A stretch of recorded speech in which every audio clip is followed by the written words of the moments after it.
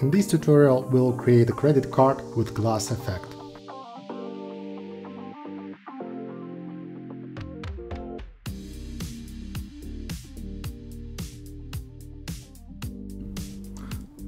Let's add linear fill with white, but different level of opacity. In the first case it will be 60, in the second it will be 10.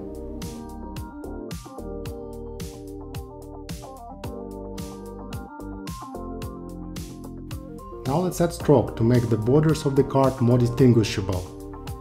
It will be linear with a white, and let's use the gradient for the color that we use from the background. In this case it will be purple. And let's make it, let's say 30% opacity. Now let's add a background blur effect. This effect will give us a glass effect. Let's make it 30.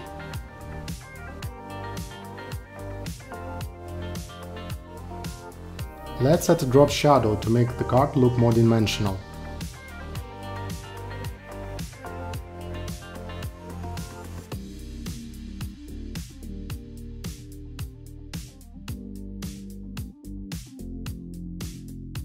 Let's add the content to the card.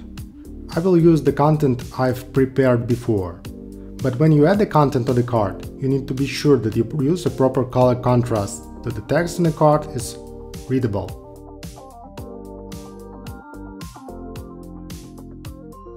Now our card looks good, but it's possible to make our card look even better by adding the actual texture of the frost glass. Let's go to the Google and Google frosted glass texture. Let's download the file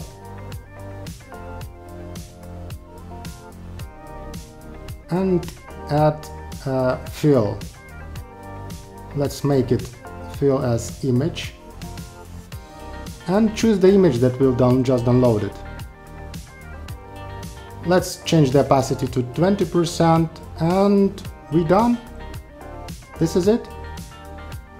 Looks good, right?